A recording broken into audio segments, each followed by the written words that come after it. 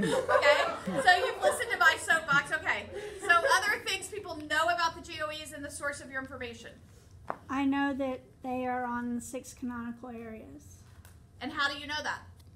I'm not really sure from people. That's a fair answer. Yeah. A way to answer the questions can be found in the questions themselves. And how do you know that? Where's your Kathy Green. Okay. I found it interesting that those who grade it, they have to get like 80% agreement or something on it, or else they get kicked off the board to make it consistent with grading. So how do you know that? From someone on who made questions. Okay. So from a personal source. Okay. Everybody else, what do you know, and how do you know it? You know things, even if it's just like rumors. You know things. So if you've already shared, no, go. Everybody gets to do this once. It's clerical hazing. How do you know that? My bishop told me. Okay. It's good. Okay. Clerical hazing. His bishop told him. Okay. Do we? Well, okay. Well, I'm gonna hold off. Everybody else has. Yep, we've got some people that. Yeah. Well, to that point, some bishops care extra about it, and others don't. And how do you know that? Come down and sit in one of the rows that already has a person in it. Some previous seminarians, they graduated, took the GOEs, and talked about whether or not the bishops cared or made them take it over or whatever.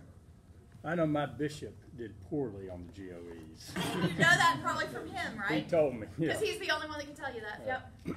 I know I don't have to pass it to be ordained. Okay. And you know that from? My bishop. Okay.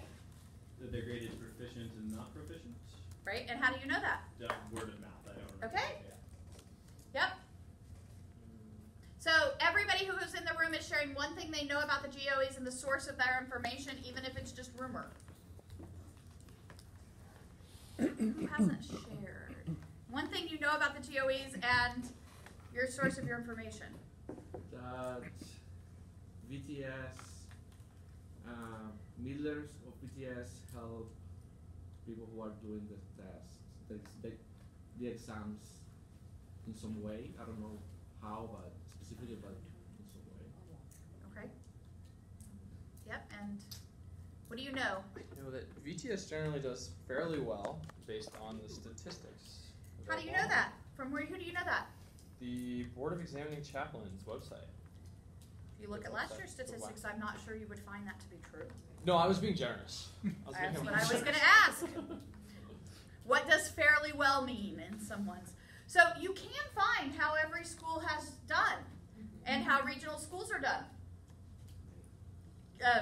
Demographic summaries are up on the Board of Examining Chaplains website.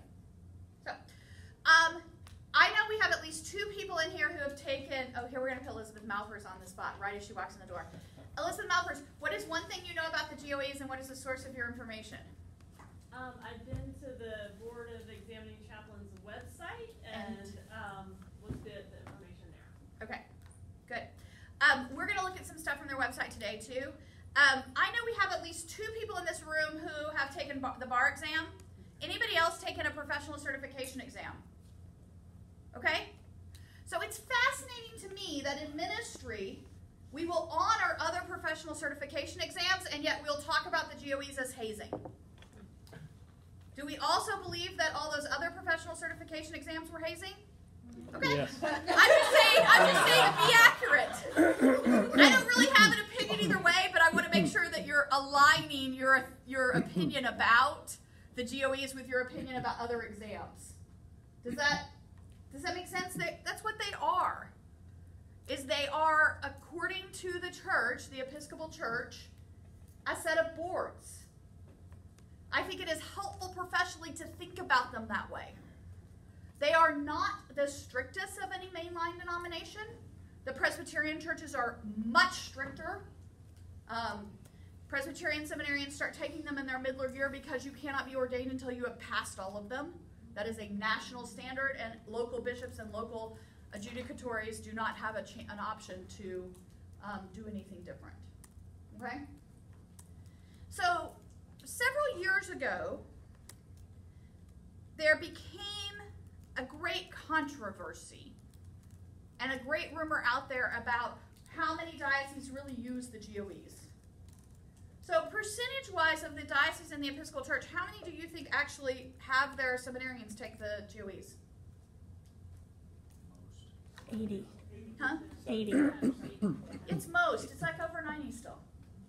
So some of the concerns that developed about the GOEs were about how they were being graded and how they were being assessed. That has changed completely in the last 5 years.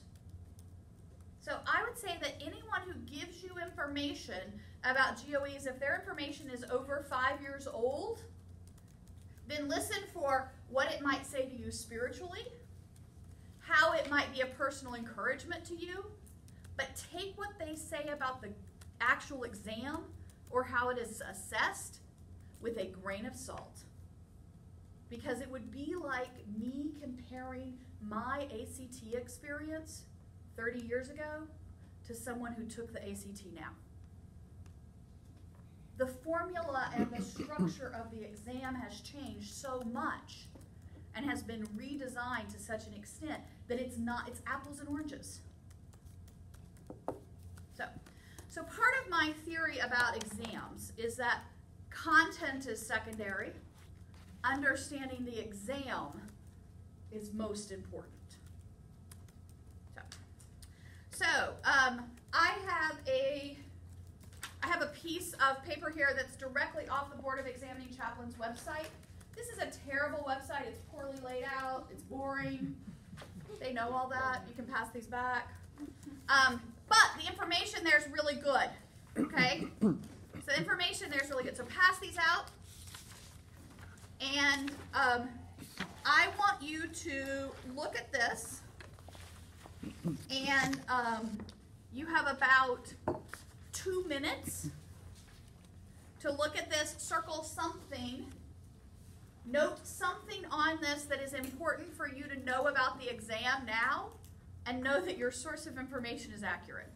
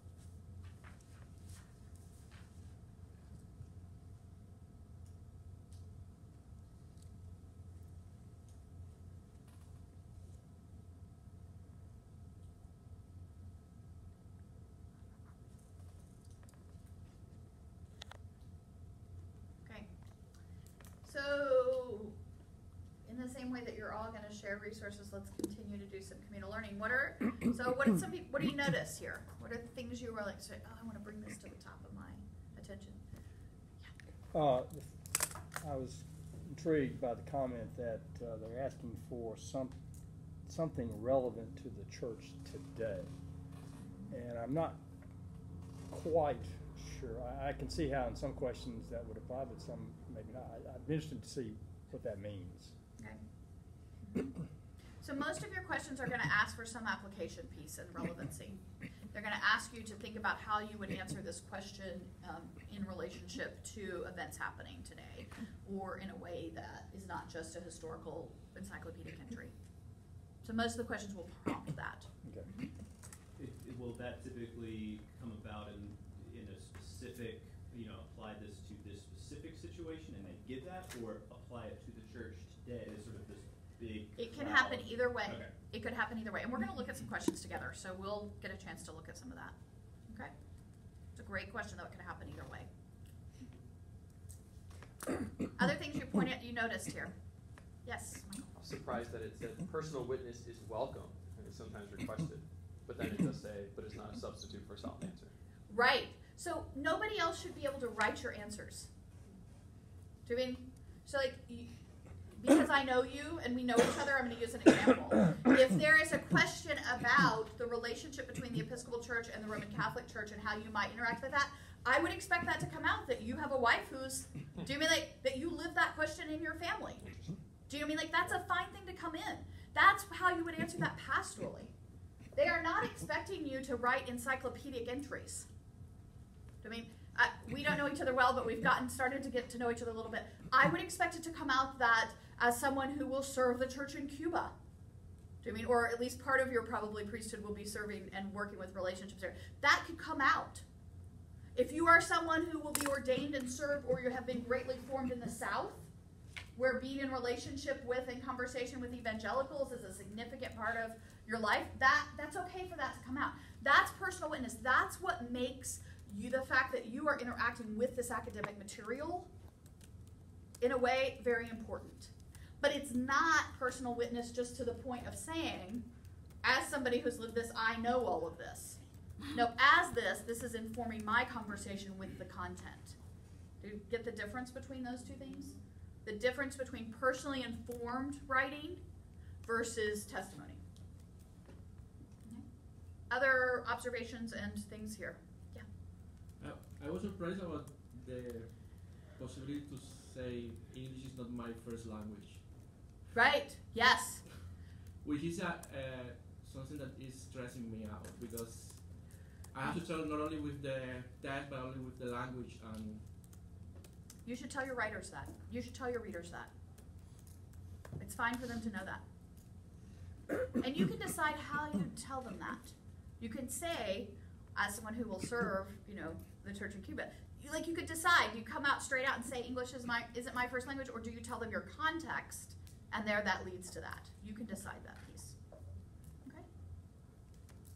Other things that are on this page that people thought were important. The 1,000-word limit. I mean, it's technical, but it's important, you guys. You write too much, and they're gonna. So. Let's be honest. They're not going to cut you off if you're at 1,050, 1,100, 1,100. But if you keep writing and you don't go back and come back, then they are going to start, being like, oh, okay, well, we're going to read the first 1,000 words. I don't actually know exactly what their policy is. I know they vary that year to year, and I haven't heard this year's, but. There's a comment in here about not overdoing quotations, which leads me to ask, how often do you cite sources? So you want to cite sources, but don't overdo quotations. So remember, you could use, lots of theologians love language. Theologians love to say things long and complicated. So do you put that entire quote in there that takes up 200 words, or do you say, Bart's understanding of the Trinity, which is, and 10 words to summarize that big comment, and then you put, your citation in parentheses at the end. But they do want to see references to sources. Yes, that hole down at the bottom, absolutely. You cite your sources, whether consulted or directly or quoted. If you are basing something off something that Kathy Grebe said in a course lecture, you put Grebe, course lecture. It says that right here, class notes. They want you to know that. They want you to use all these sites and these different these contexts. Casey and then Brooks. If we put the resource on the citation and we just put the full quote in there, would that count towards it or not? To your word count? Yeah. Yes, absolutely. Okay, fine. Which is why they don't want you to do a formal bibliography, because that counts towards your word count. So what you're going to do is you're going to write these in Word and you're going to cut and paste them into the GOE thing. And some years, I'm sorry, I should have called and found this out before I had this session with you today. I'll find it out and try to send you information. But you'll also get information when you sign up. Some years it's a hard 1,000 words, which means that the online program will take the first 1,000 words you cut and paste in. Do you mean? Some years it's a little more flexible, and I don't know, it's been both ways. I don't know which way it is. But that's why they only want you to do parentheses for your citations, not full bibliographic entries. So on Duncan Ellie's last year, his video, he said, you know, if it says 1,000 words, we'll probably still read up to 1,500, but okay. And you should get at least 800. So you know he. Yeah. Okay. But that doesn't mean that what you just said is null either. Right. It's just that, you know, they are serious about that number. Yeah. And every year he's really clear about that. I just don't know what's been said for this year. Do you know what I mean? But you should check that out. You should know that before you go into the first day of the exams. Brooks, you had a question. I thought it was interesting where it's reminding you that however they ask the question, you write it like that. So they ask you to do a newsletter, you don't just answer the question as you would for, I don't know, say. That's right. And that's how they get a lot of for practical church, for the church today. Their formats of the kinds of answers they ask for is some of that. Do you mean, so you might get asked, how would you lay out or, you know, expose this history concept in an adult forum context, or, you know, in a series of newsletter articles? You might get asked that question. That might be a piece of how you're asked to answer something. So yeah, I think that's really important. If they encourage you to use lists, use them. I mean, read the question. Does the website have suggested books of references to have on hand for these things? I don't believe so, no. But I don't know, you'll have to look at that and check that out. They change their sources there on a regular basis. So part of the situation is everybody handles this differently. I mean, Episcopal seminaries are so different, and these questions are written to fit across a spectrum, that what would be go-to commentaries at VTS might not be the same go-to commentaries that you would have on hand if you were at CDSP or if you were at, you know, EDS at Union. So part of it is not about having a certain set of references. I mean, besides the prayer book and the you know, hymnal and our other sort of Episcopal pieces. Part of it is having the references that you go to most. Do you mean, what are your go-to references? So that's going to be different for different people, even in this room. I would think so. So I want to point. Anybody else have other things on this page they want to point out? I have some things that I think are important. Review the GOEs, especially since 2016. I wouldn't read questions back before that. I mean, they're just going to get confusing, and they're in different formats. So only look at the last 3 years. It's really been the last 5 years that they changed and made major shifts, but the last 3 have been really consistent. When you get your login, once you're all set up, make sure you know how to log in and how this site works before the morning of your first exams. I mean, you'll get a login, it's a customized private login. The back end of the site is very sophisticated to protect data. Make sure you can get in, and all that. Have your notes and other resources organized at hand when answering questions. All questions are currently open resource. When lots of people will recommend that you don't just have your books out there, but that you have your notes. You might also want a concept map or a set of outlines in order to show the connections that you already know exist. So if you have a set of liturgy books, and you have 4 liturgy books in front of you, you might want to know at the beginning, oh, this person gives great history. This person has better application. So that you might use those books in order. I mean, if you're pulling stuff from Hannah Mattis's church history course, I think it would actually be interesting and might be worth the time for this group to think about taking some of those notes from that course and creating some concept maps that you then shared with each other so that you could say, hey, what was happening in this time period? Do you know what I mean? So that you might put one of the major councils in the center of the time period and say, oh, here are all the things that were happening around that. I mean, you could share some resources like that with each other if you wanted to collaboratively do that. But something so that when you quickly get a question, how are you going to go to something and say, I'm not going to spend too much time on this? You don't have a lot of time to do research. I mean, so you're going to your first 2 or 3 go-to items. Then manage your time so that you can organize, write, edit, and submit. Get that submit piece? I mean, so like whatever time, how you feel comfortable, set yourself a deadline, 10 or 15 minutes before it has to be submitted, and that's your hard deadline to be finished so that you have enough time to submit. If you write up until the deadline, you're not going to get it in on time. I mean, so I think one of the really important things for you to do is to think about, for you, what is the right pattern of time in this block of time that you have. So some of us write in order to find our thoughts. Do you mean? And so for that person, the thing you may want to do is you may want to say, my first 15 minutes, I'm going to free write. Do you mean? And I'm just going to write to get my thoughts down. Then I'm going to stop. I'm going to set a timer. Then I'm going to go and I'm going to instead go and then I'm going to look at resources and then structure something and then go back. And then I'm going to save so much time to edit. Others of us will want to go to resources right away. Do you mean? And so you might say, I'm going to spend the first 15 minutes looking at resources. And then I'm going to outline or structure it. Then I'm going to write. Others may want to start to take and break apart the rubric and the question and create an outline. I'm going to encourage you all to do that at some point in your time. We're going to talk about that in just a minute. Do you mean? And then go to resources to fill those pieces in, and then go to write. Do you mean? Whatever you know about how you do, create a rhythm, because then we're a liturgical church. We probably wouldn't be in the Episcopal Church if you didn't like rhythm and liturgy to some extent. Create that for your time periods. I mean, and take a couple of the old questions and practice doing that in the right amount of time a couple of times before the exam so that you know, does your rhythm work for you? Because sometimes we'll say, oh, this is how I should do it, and then we'll try it and we're like, oh, that didn't work.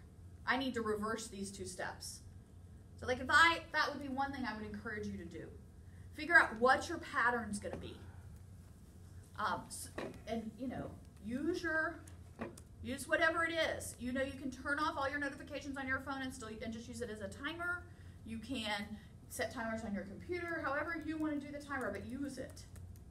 So that would be, I think that's one of the most important things to do is figure out how you are going to use these blocks of time and test that out. Because then each one is a rhythm. Do you mean? And then each one you know what to come and you know what to expect. Questions about that? Okay. I assume at this point you guys will jump in and just holler and jump in when you have a question. I think that's really important to think about this. You need to edit, but not in the way that you're trying to get stuck in editing. Do a quick read to make sure that you didn't leave out transitions. So often when we're writing really fast, we forget to explain why we think one point is connected to the next point. So when you edit, I would put up a sign in my space where I'm taking it that says, transition sentences. Am I clear with my transition sentence? Because of X, therefore, do you mean, whatever, how it is, those kinds of things. And then I would always reread my intro paragraph last and make sure that you have a strong thesis sentence that outlines what you're doing in your essay. based upon this historian's perspective, the church has come to understand our theology in this way. Therefore, in the 21st century Episcopal Church, we blank. Do you mean like that is in some ways the kind of sentence you want at the end of your first intro paragraph, because it tells them exactly, you know what? I hit every section of that question. I know it. And it tells them from the beginning, you read the question, you knew the parts of the question, and you paid attention to all of them. Does that sort of make some sense? I typically do that at the end. That's my final read. Is my thesis clear? Or do I have transition sentences? Okay. Now this is really important, this next sentence. Answer the question asked rather than the question you wish had been asked. I have a theory about VTS students and essay exams. I think that because at VTS most of the time we do not grade to a rubric, very few of us grade to a rubric on a regular basis. I think that if you are a VTS student who's gotten really good at writing an essay that's a coherent, well thought out essay, you often get away with answering the question you wish had been asked instead of the question that is actually asked. I see some heads nodding. So, when you do that and you grade against a rubric, you fail. Or you're not proficient. Sorry, it's not called failure anymore. It's not proficient. GOEs used to be graded on a scale of 1 to 5. And as long as you got a 4 or 5, and the question was always, how many 5s did you get? Like, that was like a secret when I was in seminary. Do you mean like how many? It was just like you would never hear about how many, like how many 4s did you get, how many 5s did you get? Like even like my best friends, very best friends, like we went off campus and away, and like we're like way away before we told each other what we'd made. So it used to be a much more complicated grading system. Now it's just proficient or not proficient. But that's what happens. I mean, so it also means that if you spend all your time on one section of the question, you're not going to be proficient. So that's the other thing you've got to really watch is make sure you give time. It is better to do each section of the question to 70% than to do 100 on one and skip one. Does that make sense? Yeah, there's a question back. I have a question about the meaning of proficient, not proficient. Okay. So is it over 50% and No. under 50%? We're going to look at that in just a minute. Okay. I've got the definition right here Yeah. from last year. So that's just another thing I want you to think about is what was the question asked? I mean, and did you answer it? Okay. So, look, I have the criteria. We have about 20 minutes left, and so once again, I have something for you to pass out. This is the scale of general criteria, so take one of these and pass them back. This is last year's exam. Most of you probably have already looked at this. Maybe, maybe not.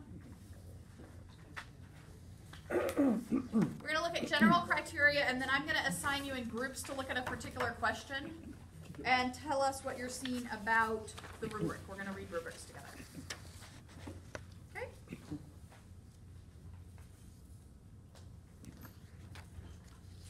Okay.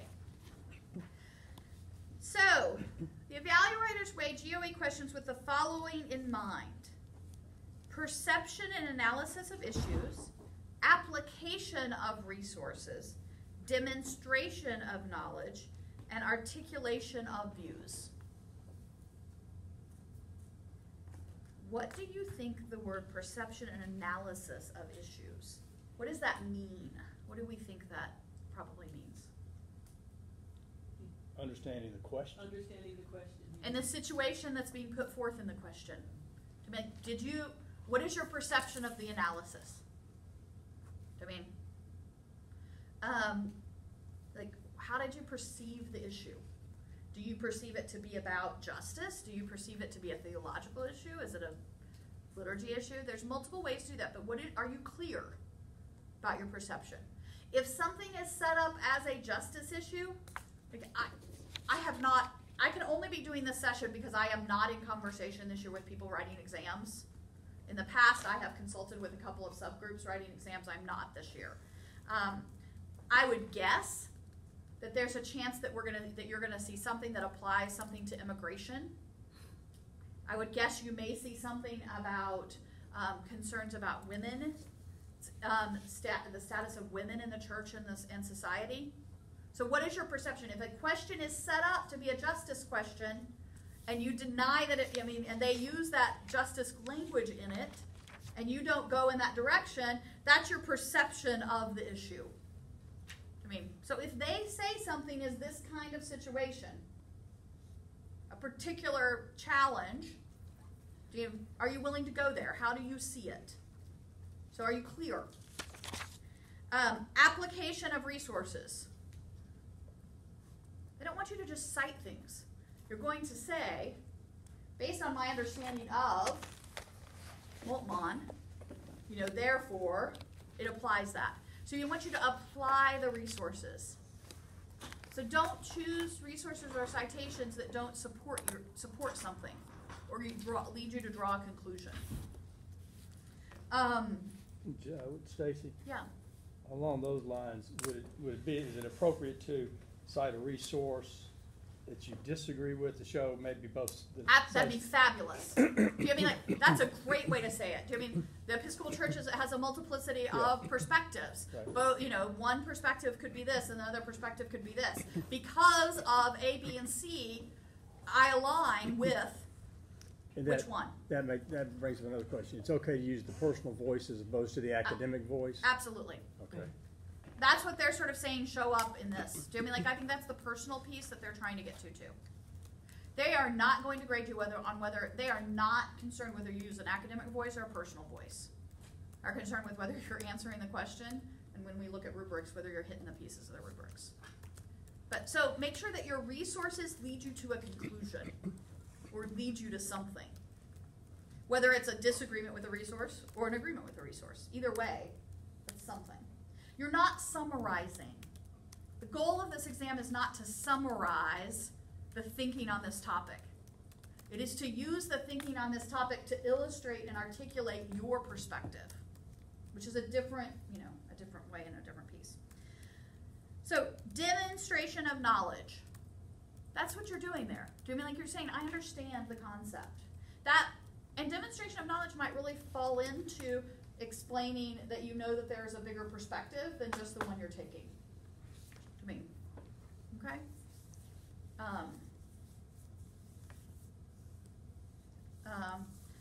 So then the other, articulation of views. You're going to take a perspective in these exams. Take them. If you're not ready to take a perspective in these exams, you're not ready to be ordained. Okay?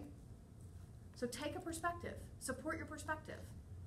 You say perspective, is that the same as position? Or is I think it is. A position, a perspective, clarity. We've talked about that when we talked about who you are, and allowing that to come in.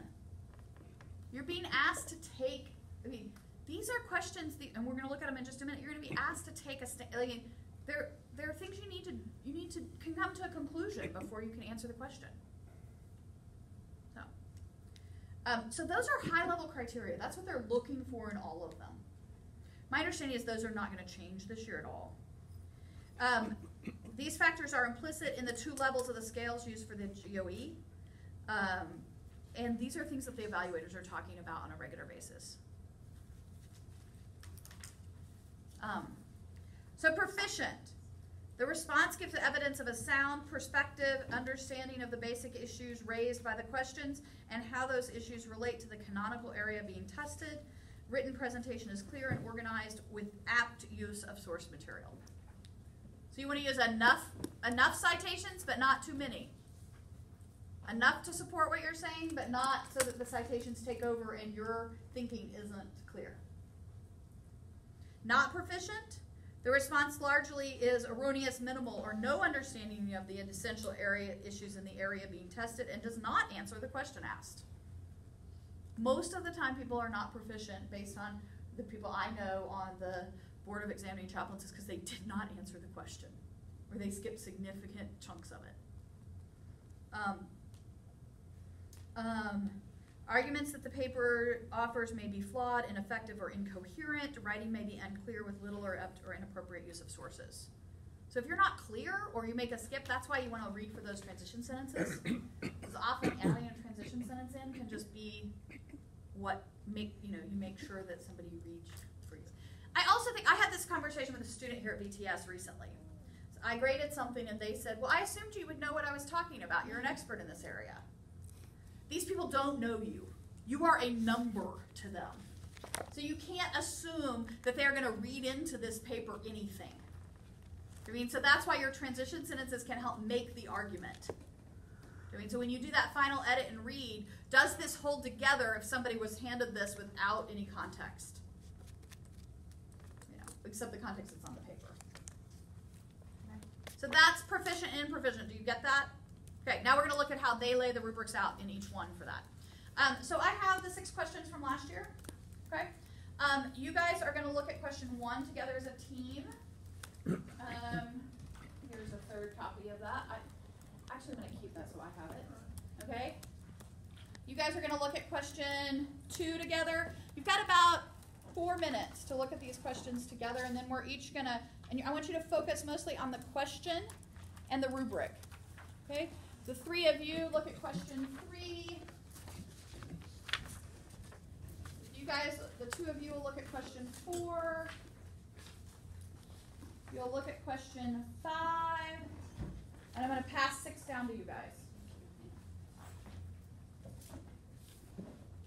Particularly, I want you to look at the question and then the rubric, and then be willing to share with people how you share with people insight about what do you see, what are the pieces that you're going to read for, answer for. Take about 3 minutes to do that.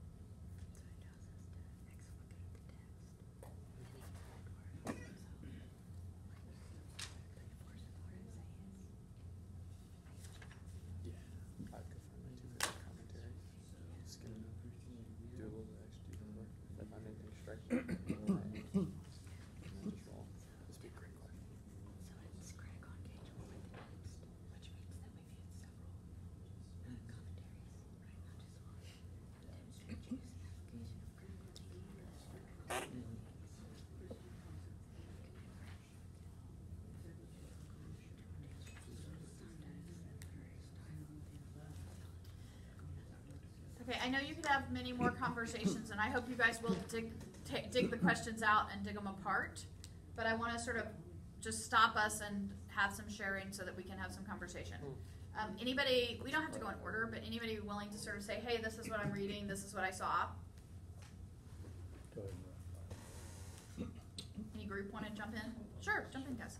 So the question was on Holy Scriptures. Does anyone we're the only ones that have it.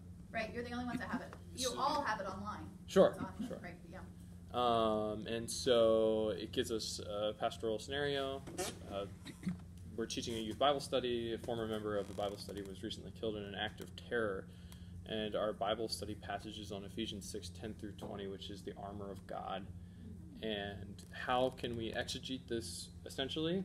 And that would be about 3/4 of our response. And then the last quarter of it is how do we pastorally apply it to the scenario? So we would gather maybe a couple commentaries really quickly, read one or two of them, well, at least more than one, because we want to get a multiple approach. See if that gives us enough information, and then apply it and see what we can do. So it wants us to demonstrate critical thinking, Oh, sorry, maybe which we would do in the, in explicating the text with contemporary Anglican biblical interpretation, historical context, literary style, socio-cultural elements. So we would include that in our explication of the text, and then show that we can be pastoral.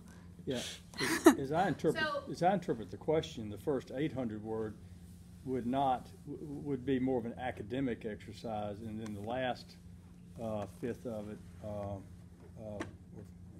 would be 200 words would be the pastoral application. So I see that as a division. You could do it. I mean, you could do it in that same way. You don't have to be so strict too. Do you know what I mean? Like you can.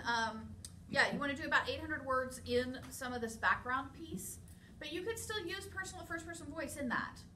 I mean, in the same way you do with preaching. It's okay to let that voice come in. But yes, I think that's a fair way to do this. Now, I want to point out some things. I want to read you guys something out of the rubric here, okay, for proficient.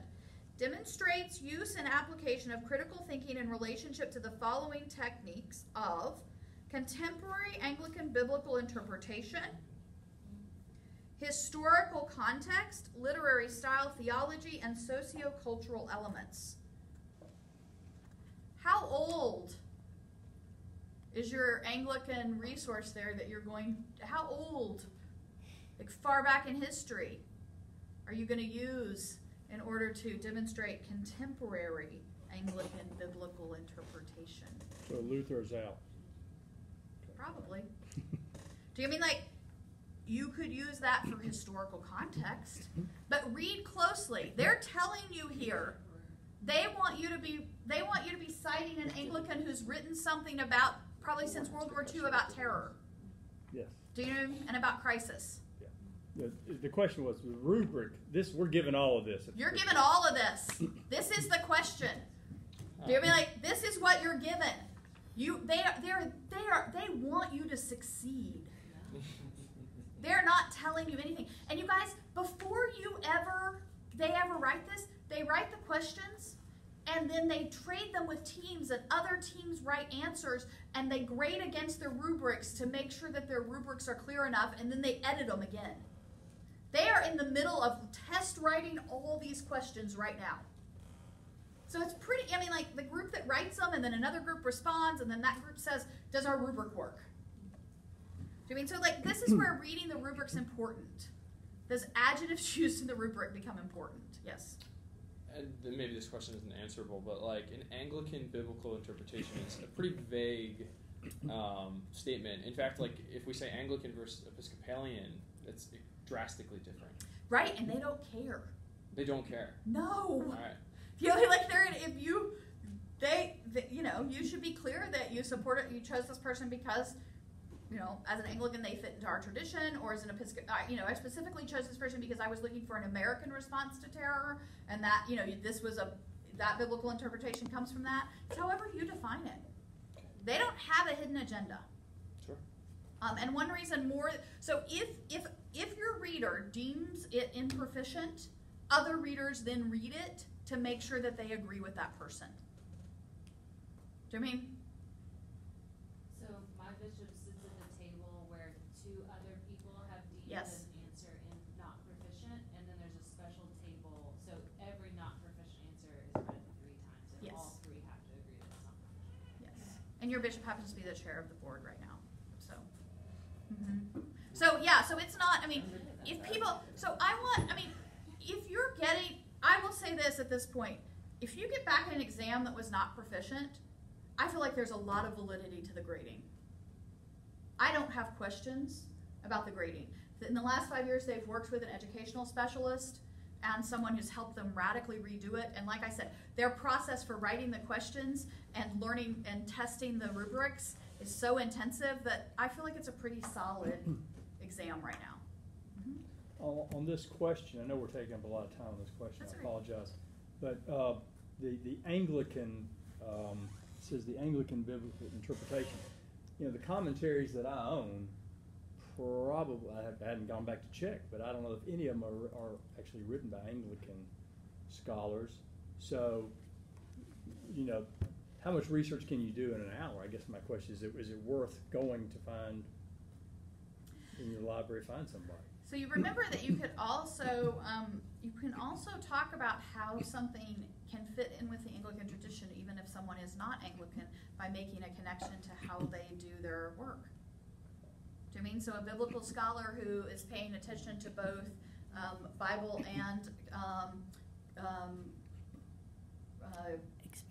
experience. Do you mean Bible and experience? You could make that argument that, as you know, as Anglicans, we don't read just within our tradition. We widely read beyond our tradition. You know, Sally Smith, while not an Anglican biblical scholar, regularly speaks to and works on making connections between scripture, tradition, and reason, which in my end means that she speaks to my need to pastorally respond within an Episcopal context. Do you mean like so?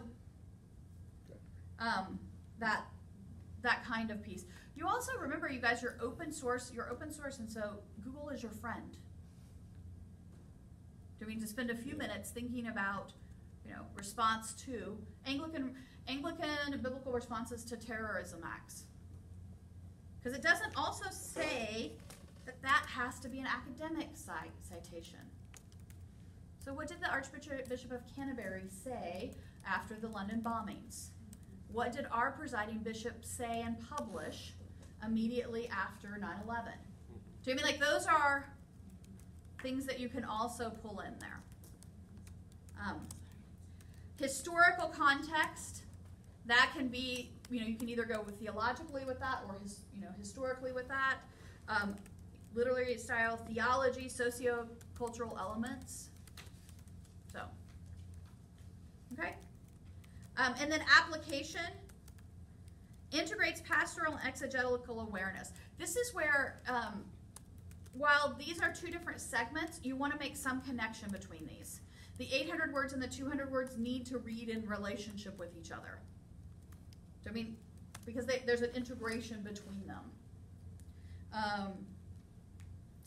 And concerns of the text in Bible study. So, like, you want to integrate some of your awareness up above. So, but do you see there? I mean, they're going to give you a lot. So I think outlines or notes or just here's my checklist, what I'm going to make sure is in this answer, and then break out your time. I want to look at, we're going to look at question 1 because that's probably all the time we have left. But you guys, you know, like, take the last 3 years and spend some time looking at some of these questions and get into a rhythm of, okay, how am I going to do this? But you see that they're really clear about what is proficient, what's not proficient. In this question, I think that you have to, I would be looking for you to refer to the fact that you are, do you mean like you may determine and decide how old is this Bible study group? While they don't define that, you could define that, and that could become a part of your response. You could always narrow the question more. You mean like you could always define it more and say, I'm doing this because I've given this context.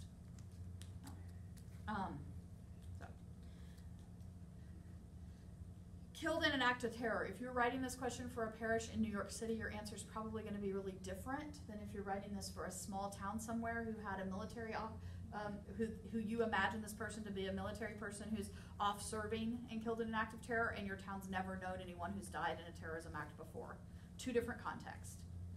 feel free to give yourself permission to, to narrow that, give it a context, write to that. Okay, let's talk about Christian worship. This is a complicated question. This is a question I think you could get lost in really easy. So I'm going to set it up, and then you guys tell me what you've seen, okay? So your congregation has purchased an 1870s cruciform Gothic stone church that fits more than 500 people in fixed pews. The nave, crossings, and transepts are all on one level, 3 chancel steps up to an altar.